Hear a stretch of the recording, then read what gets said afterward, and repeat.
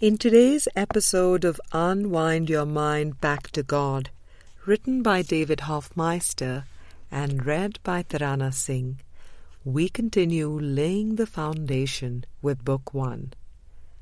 This is Chapter 5, Section 7.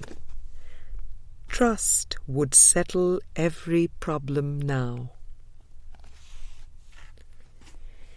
In the simplicity of divine providence, everything is taken care of through inner listening and following guidance. Whatever is offered in Christ's service is received as well in Christ's service. The healed mind makes no demands, and therefore is under no demands. The healed mind is at peace and content with what is, and therefore has no need to confront anyone or anything. The peaceful state of mind is incapable of being challenged, for there is no threat to peace, and the present moment has nothing to be vulnerable about. Time drifts by the perspective of the forgiven world, and no stress or strain is possible in the present moment. Everything that is helpful in God's plan is freely given and freely received. In trusting the Holy Spirit, all perceived needs are easily met. No effort is required once the Holy Spirit's purpose is accepted without exception. The examples of divine providence which come to mind are Jesus, Buddha, Mother Teresa, Peace Pilgrim, and Saint Francis, to name a handful. They gave fully of the Spirit and allowed the Spirit to lead and direct the way and provide whatever was needed for their vocation on earth. They offered a state of mind freely. They lived simply and had very few material needs and wants. And reciprocity for those who trust is a thing of the past.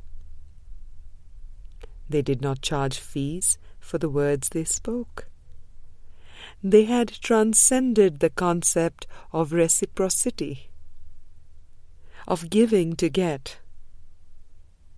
For in giving as God gives, there is nothing apart from the giving. The giving of love is extending. Extending love has no cost, no price, no rent, no wage, no cares, and no concerns. What is provided comes freely without any strings attached.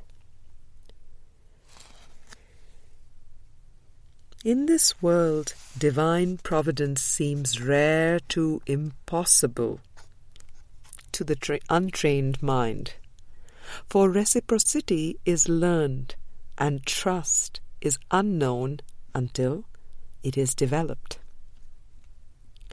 It is relatively easy for the ego to learn and accumulate skills, to learn how to do mundane, meaningless tasks, and participate in the economic dance of reciprocity.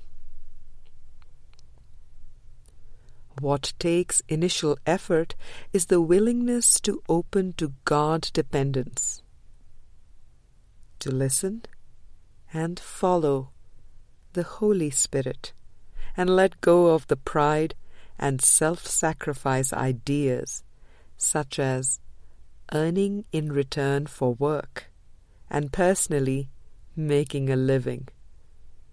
For the mask of personhood is in need of undoing before the light of Christ can shine through unrestricted. Christ has no job, being eternal love. Christ pays no dues, being whole and complete. To know thyself as Christ, it is only necessary to forgive or release the illusion of a self, of a world, of an identity that God did not create. As one advances in mind training, one experiences that the purpose of forgiveness entails the means and the end of happiness. Saint Augustine said, "Love and do what you will." Christ calls to the sleeping mind, "Forgive and be as you are." Identity as Christ is a creation of God and can only be remembered. Forgiveness simply removes the obstacles to the awareness of love's presence. Trying to run the show is tiring only because the ego is the one trying. In purpose, everything is given effortlessly. The divine ease is always the indicator as to the divine advisor the mind is following in the moment. Relax. There is no need to keep trying so hard. Let go. It is easy to trust the Holy Spirit and difficult to try to make a living on your own. If you find the world to be a struggle or a series of unending challenges and confrontations and problems, resign now as your own teacher. Let the advisor who knows the way guide and direct. Say and mean, "I will step back and let him lead the way," and watch the dance with happiness and peace and joy.